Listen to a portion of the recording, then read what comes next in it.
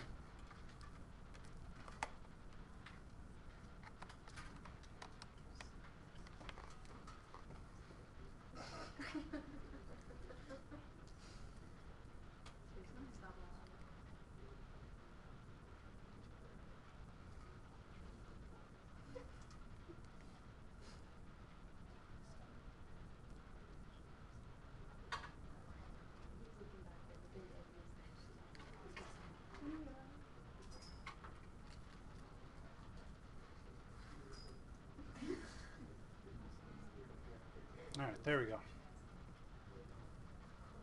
Trapezoids and kites. When we talked about, when we first filled out our graphic organizer, we gave one piece of information about a trapezoid.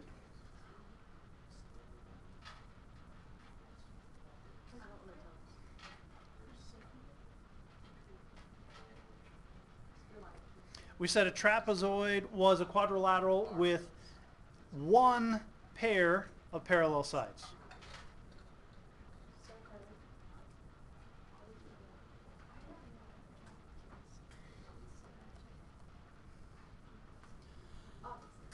I want to label some parts of the trapezoid. So there's your picture on your graphic organizer looks kind of like that. And we know we have one pair of parallel sides. We call the parallel sides bases. So this is a base, this is a base. We call the non-parallel sides legs. So that's a leg, and that's a leg. And we call the angles in the trapezoid base angles.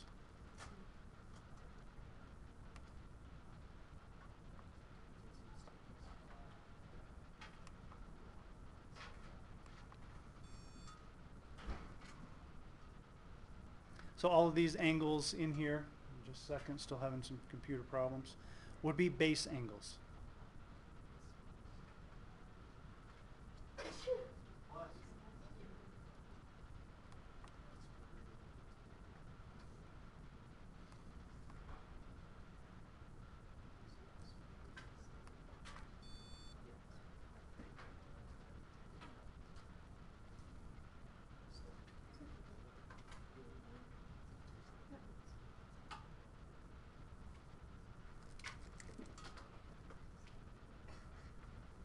So all these would be base angles.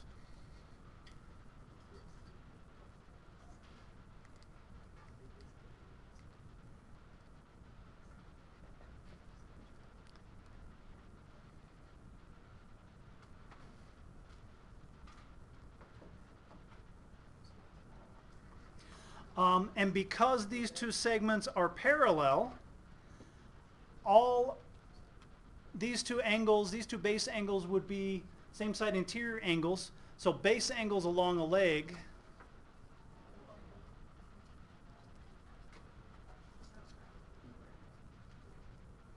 are supplementary.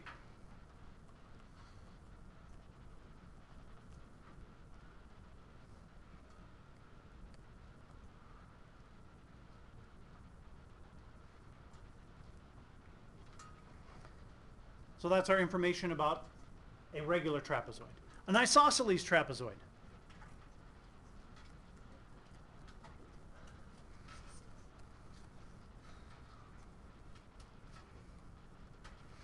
An isosceles trapezoid, so your picture in your graphic organizer looks like this, I think.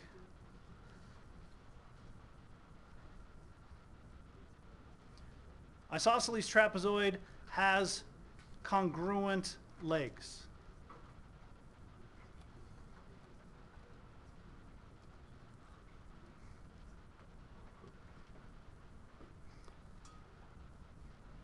What also happens with an isosceles trapezoid is pairs of base angles are congruent. So these two angles would be congruent, and these two angles would be congruent.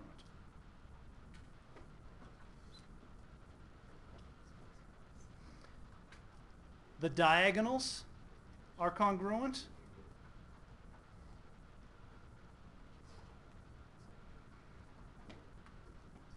And because this is these are parallel lines, these are same side interior angles, still angles along the leg, pairs of angles along the leg are supplementary.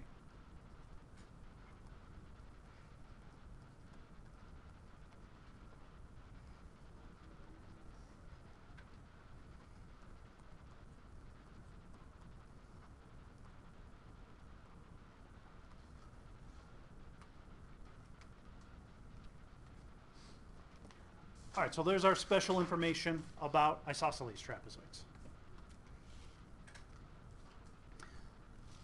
So let's talk about kites. A kite. So your picture for a kite looks like this.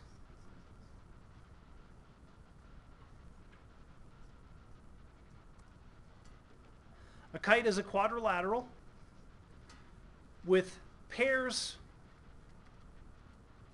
of consecutive sides congruent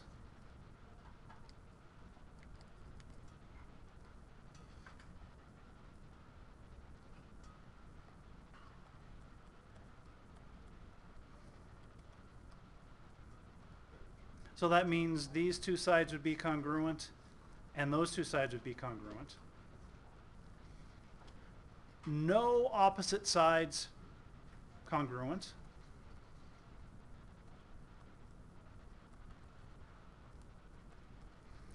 And no opposite sides parallel. I'm going to say no sides at all parallel. So no parallel sides.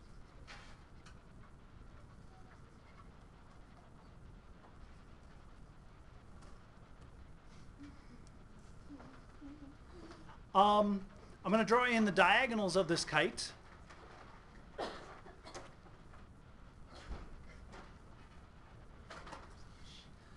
The diagonals of a kite are perpendicular.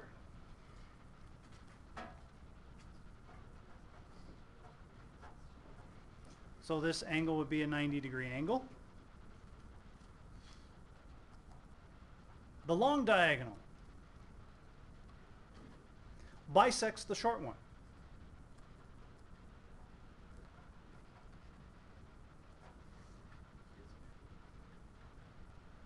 So those two segments are congruent. And the long diagonal bisects the angles.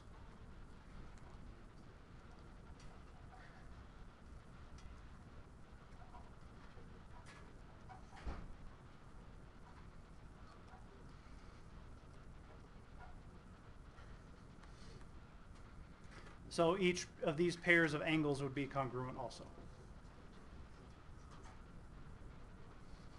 So those are properties of a kite. Consecutive sides congruent, no parallel sides, diagonals are perpendicular, long diagonal bisects the short diagonal and the angles. So what I want to do is look at a couple of examples with kites and trapezoids. And then the last thing we need to do for today is talk about trapezoid mid-segments. So let's look at a couple of examples. This is going to be an isosceles trapezoid.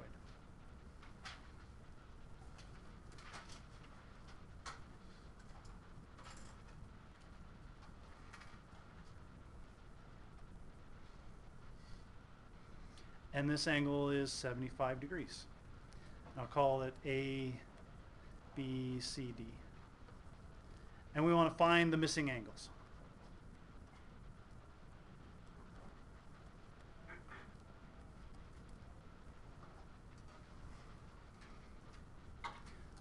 All right, so we have an isosceles trapezoid. What do we know about pairs of base angles?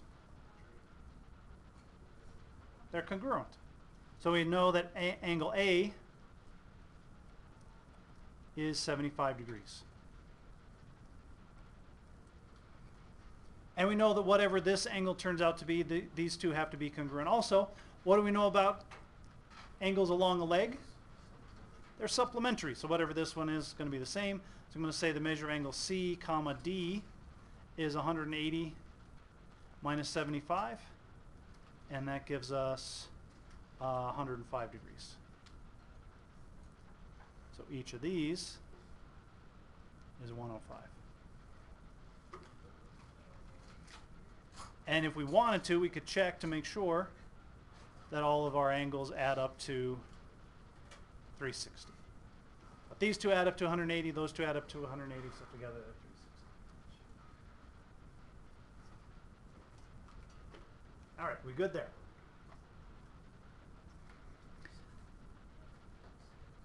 Okay, the next one, we're going to start with an isosceles triangle.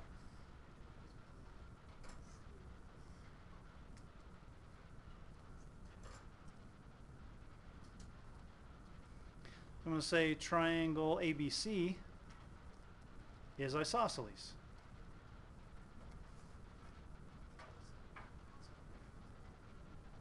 And I'm going to mark a segment here that's parallel to the base. And I'm going to say this is 32 degrees, this is X degrees, and that's Y degrees. And we want to find X and Y.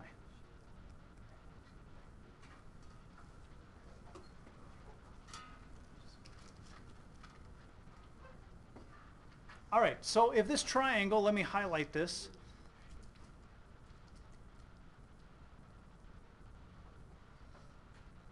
If that triangle ABC is isosceles, what do we know about these two angles? They have to be the same. These two sides are the same, so these two angles are the same. So I could say this is Y degrees also. And all the angles inside that blue triangle add up to 180. So I can say 32 plus Y equals 180. Y plus Y is 2Y.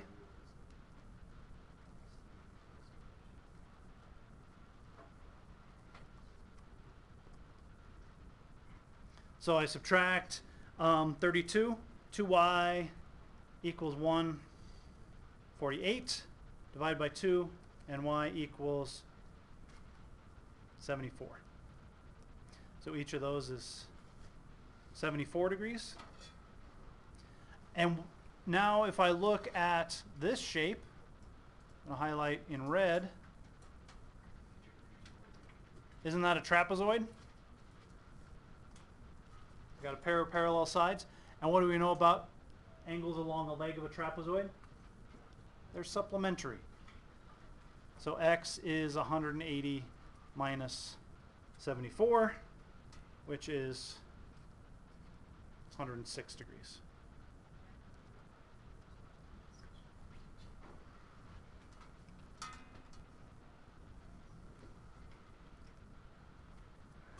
All right, questions there? All right, let's look at a kite, example with a kite.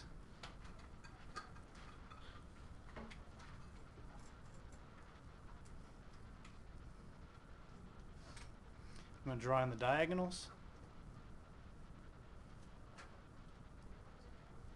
And I'm going to say that this is 40 degrees. That's measure of angle 1, and that's angle 2.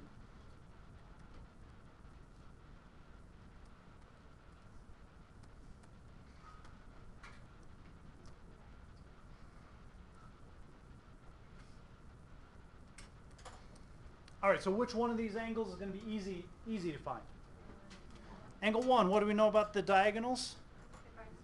They bisect each other and perpendicular.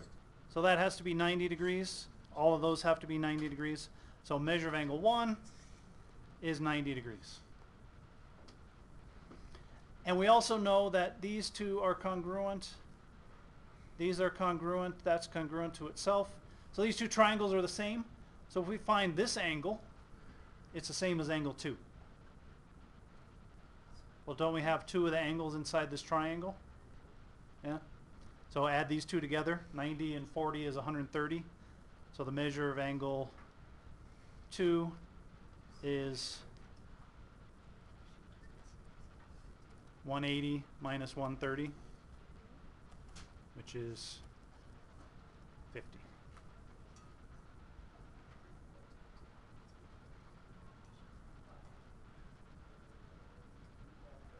All right, questions there? Okay, the last bit of information for today.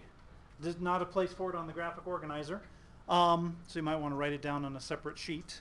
Trapezoid midsegments.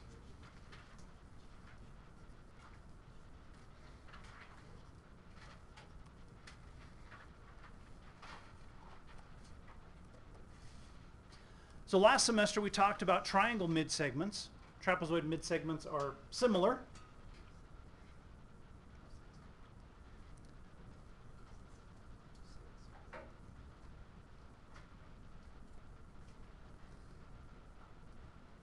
Trapezoid midsegments join the midpoints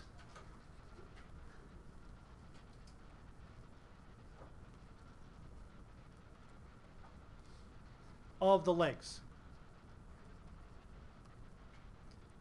So this is a midpoint. That means these two pieces are congruent. This is a midpoint. That means these pieces are congruent. The midsegment is parallel to the bases.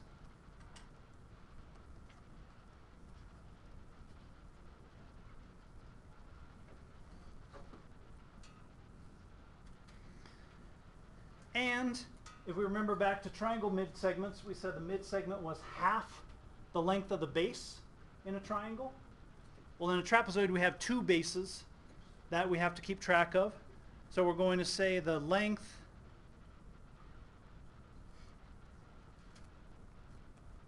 is half the sum of the lengths of the bases.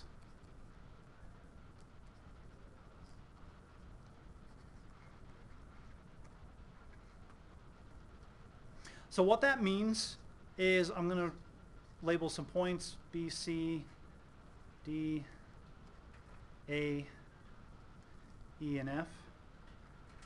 What that means is that EF, the length of EF, is half the other two added together. BC plus AD. And the other way that we could write that is BC plus AD divided by 2. The length of the midsegment is, to find it, you add the two bases together and divide by 2.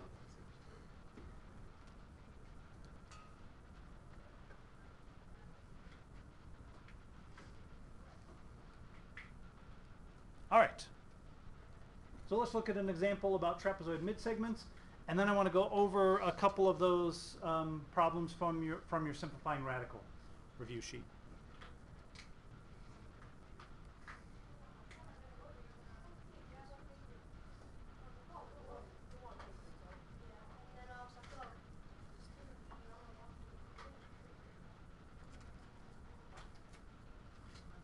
I'm going to call this TU, and we'll say that TU, segment TU, is the midsegment.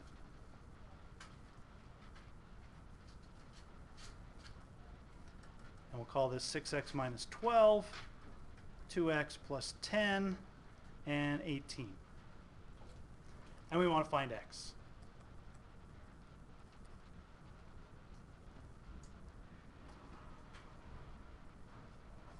So what we need to do here, since this is that segment is a mid segment, we know that 2x plus 10, we add the other two lengths together, 6x minus 12 plus 18 divided by 2. It's half of that.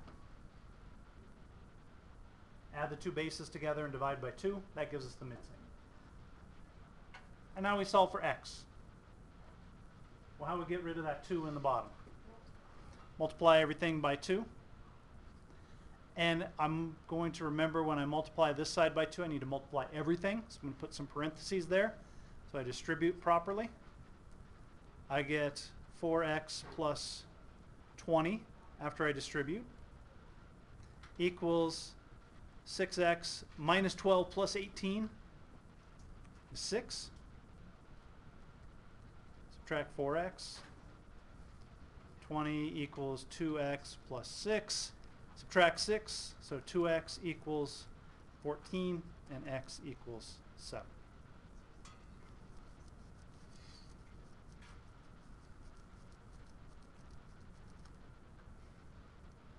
All right, questions there? Okay.